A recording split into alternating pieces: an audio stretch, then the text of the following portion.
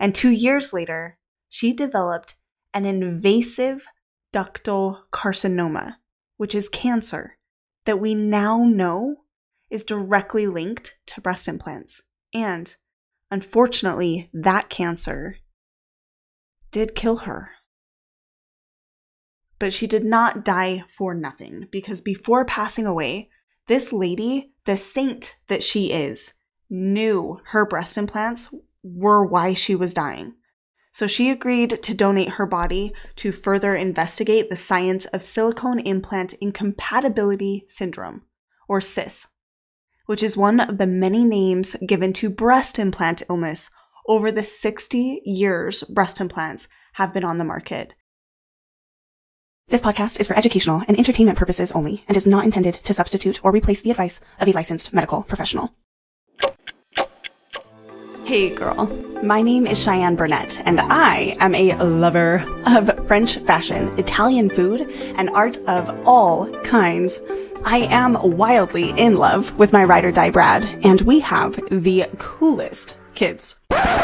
Oh, and my breast implants tried to kill me.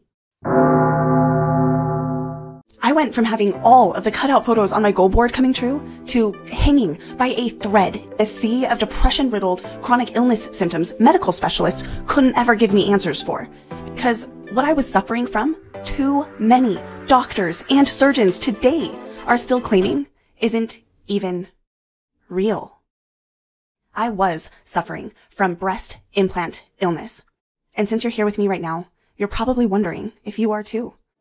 So think of this as your one-stop shop for a true crime style happy hour with a less boobed bestie, that's me, mixed with the real information that can actually help you. So get cozy and get ready, because you're about to question everything you currently believe about women's health and about beauty, because this is the Explant Secrets podcast. Girl, the fact that you are here with me right now means you've come face to face with the fact that to this day, there has never been a single study or clinical trial that proves breast implants won't hurt you. And the people that make them are literally quoted on internal documents calling breast implants profoundly toxic. So just in case you didn't know, the fact that you are listening to me right now, even though it's scary as hell, and even though you might not love what you hear, you're a fucking warrior, and I am so proud of you. Now, up until this point in the Explant Secrets podcast, we've covered a lot about what studies were not done. So I want to switch gears in this episode a little bit and share with you what research did find. Because as jaw-dropping as the history behind how we got here is, the purpose of this podcast is to help you right now. So I want to share with you what I found in an article published by Dr. Henry Dijkman in the Department of Pathology for a university in the Netherlands in 2016. I will put the link to the article in the show notes so that you can see it for yourself. But in this report, he discusses the results of tests done on a patient who received breast implants in 1985. So 9 years after the FDA started monitoring medical devices and 7 years before the first ban on silicone breast implants happened. Okay, so this woman gets her breast implants put in 1985, and in 1997, her doctor reports that she had developed adverse reactions to her implants. But what he didn't do was document exactly what those reactions were. Failure number 1. Fast forward to 2001, after multiple complications, she was convinced by her plastic surgeon to remove the implants and replace them with new ones, in which she quickly developed a capsular contracture that also had to be corrected, which means removal and replace. failure number 2 and 3. And for clarity's sake, just so I make sure that we are 100% on the same page here, a capsule is what they call the scar tissue that forms around your breast implant after it's put in. This happens to all of us, regardless of if you have silicone-filled implants or saline ones, or if the implant is placed above or behind the muscle, because what's happening is your body is literally going, oh shit, I have a massive foreign object inside of me that isn't supposed to be there. And in an effort to protect your vital organs from exposure, your body creates a literal wall of tissue around the implant. So think of it like an orange. A really toxic, moldy, potentially cancer-causing orange. The orange itself would be the implant, and the peel would be the capsule. Okay, now a capsular contracture is when that capsule tissue your body's put around the implant to try to protect you hardens and tightens, which causes it to squeeze your implant. And if you Google it right now, you will find that the cause of this is believed to be an excessive fibrotic foreign body reaction to the implant.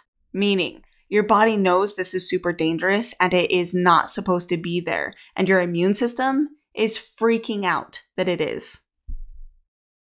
And though many plastic surgeons treat this like it's no big deal, it's actually a really serious complication because once started, a capsular contracture does not go away on its own, and it greatly increases the risk of your breast implants rupturing or leaking.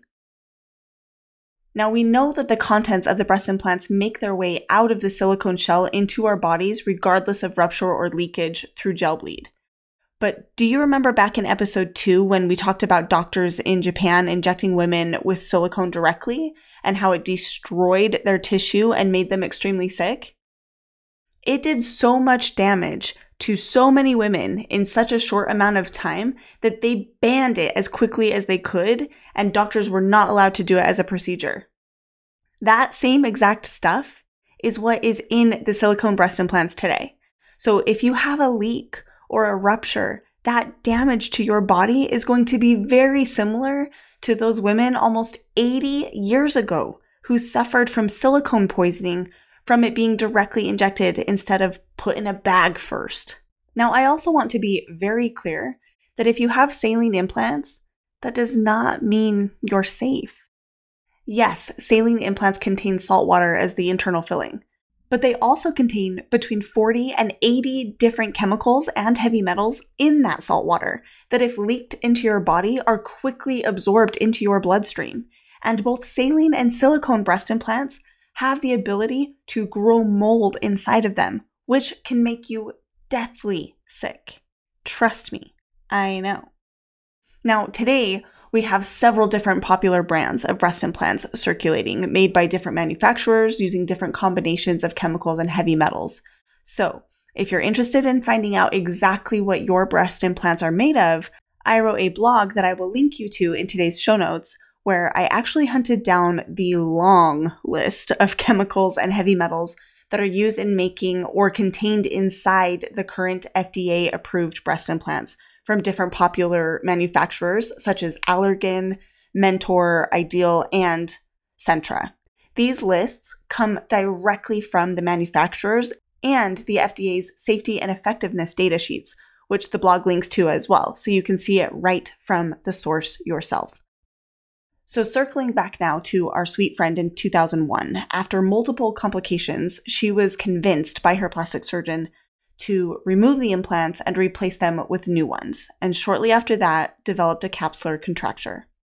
At this point, it was documented by her doctor that she was complaining of pain and burning in her breasts, swollen lymph nodes in her armpit, and she was also experiencing severe memory issues, problems walking.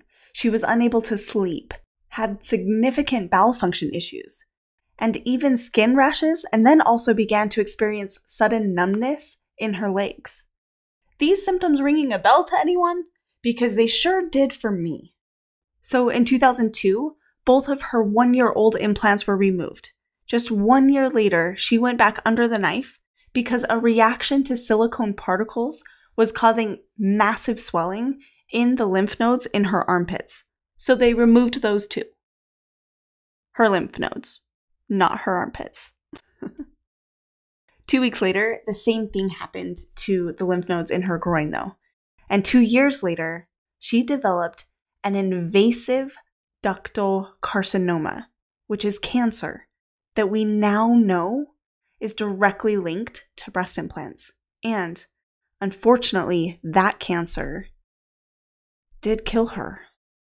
But she did not die for nothing, because before passing away, this lady, the saint that she is, knew her breast implants were why she was dying. So she agreed to donate her body to further investigate the science of silicone implant incompatibility syndrome, or CIS, which is one of the many names given to breast implant illness over the 60 plus years breast implants have been on the market. And because of that, during autopsy, tissue samples of multiple organs, including her heart, lungs, liver, digestive system, brain, and spinal cord were collected that later confirmed silicone had in fact made its way throughout her entire body. Okay, I know that was just a really heavy way to start our time together today, but it is so important that you understand how serious this illness can really be and why taking the steps necessary to heal quickly is so important. But I also want to remind you that I am sitting here in front of you right now, having suffered severely from breast implant illness myself for more than 10 years. And today, I am healthier than ever. So we can come back from this. But if you're feeling really scared right now, that's okay. Being scared is the perfect thing to feel when it comes to breast implant illness. If you are feeling angry right now, man, do I get that. And being angry is also the perfect thing to feel right now. Just please don't be angry with yourself, because you didn't do this. They did. You didn't make yourself sick. The plastic surgery industry did. You didn't force this illness on the people you love. The manufacturers and the doctors who lied to you about the safety of their products did. What you did was find the courage to trust that inner voice that says something is really wrong.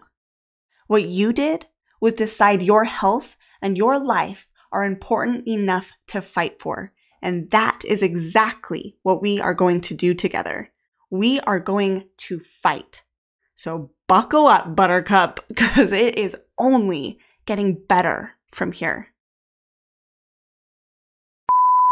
Knock, knock. Hello? Hey girl, this isn't a blooper. I just wanted to let you know that in the very unlikely event that the information I shared with you today didn't do it for you, and you feel like, you know what, I really need more proof that breast implants are dangerous, I have listed several links in today's show notes that support the fact that breast implant illness is very real and breast implants are deadly. So if you're interested, go through those, and I will see you in the next episode. Hey girl, so I'm over here giving you a massive virtual hug. Unless, of course, you don't like hugs, then it's a crisp high five. Because you just finished listening to this episode of the Explant Secrets podcast. Did that just go by way too fast for anyone else? If you want more, head over to explantsecrets.com. Because under podcast, you'll find a full breakdown of today's episode, show notes, sponsor discount codes, and a bunch of free stuff that I've built just for you. And if you're looking for a new crew of some seriously inspiring women who've been there, maybe to bounce your questions off of, or just gain some much needed support, check out my free Explant Secrets Facebook group. You can find the link in today's show notes. Okay, you explant rebel you. As we part ways for now, keep these words close to your heart. You are worthy. You are worthy of love. You are worthy of health, and you are worthy of living life to its fullest. Never forget that you have the power to reclaim your story and redefine your own definition of beautiful. So until next time, please be kind to yourself and don't be afraid to stay just a little bit rebellious. See you soon.